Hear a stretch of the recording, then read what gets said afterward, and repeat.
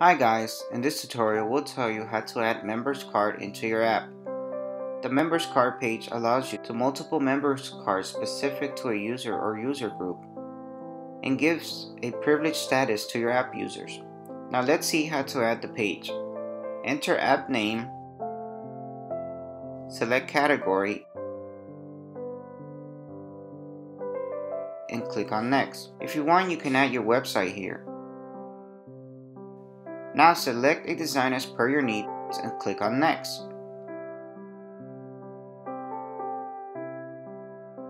Now add member page. If you want, you can change the page name from here. From here, you can change the page icon. If you want, you can select a solid outline icon or image from our library or upload your own custom icon from this section. Now let's move to members card area. In heading field, enter the name of your member card. From here, you can upload header image. If you want, you can enable loyalty points in your member card by tick marking this checkbox.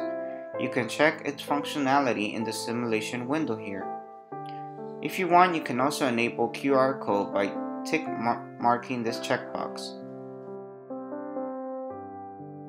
Next comes generating QR code. The unlock code is the code that will be used for adding or redeeming points through QR code. To generate QR codes. Once done, click on Regenerate QR Code button. You can now print these QR codes and distribute among your users. If you want to provide this card with lifetime validity, tick mark this checkbox and provide terms and conditions related to the card. However, if you want to offer this card for a fixed tenure, select years from the available options here.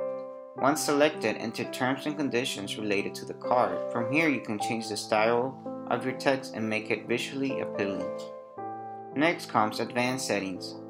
Here you will see add points. If you want to allow your app users to add loyalty points in the members card, you can turn on this toggle bar. Now let's move to language settings. Here you will see all the default text currently being displayed in your app.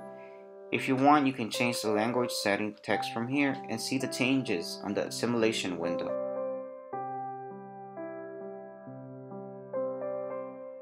Next comes page style and color scheme. From here, you can change the page layout as per your needs. If you want, you can also change the page background from here. You can either select an image, solid color from our wide library, or upload your own custom background image. Next comes advanced elements customization. From here, you can change the page elements, color, font size, and indent. If you want to hide borders, tick mark this checkbox. Once done, click on Save and Continue. That's all for now. Thank you for watching.